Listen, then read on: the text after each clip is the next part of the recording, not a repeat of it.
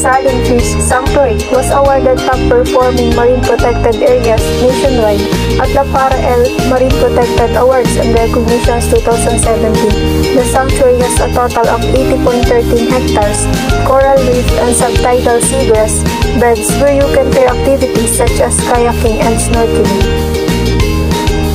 Bigyan is a residence of Agsalin Village in Gloria Town, where a fish sanctuary was established in 2004.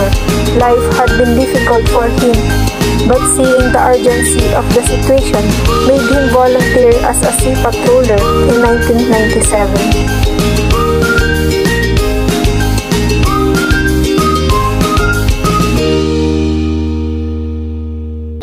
As you can see, there's so many things that you will discover when you go this place. So what are you waiting for?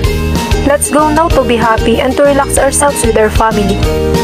Agsalin Fish Sanctuary. Agsalin Fish Sanctuary. Agsalin Fish Sanctuary. Agsalin Fish Sanctuary.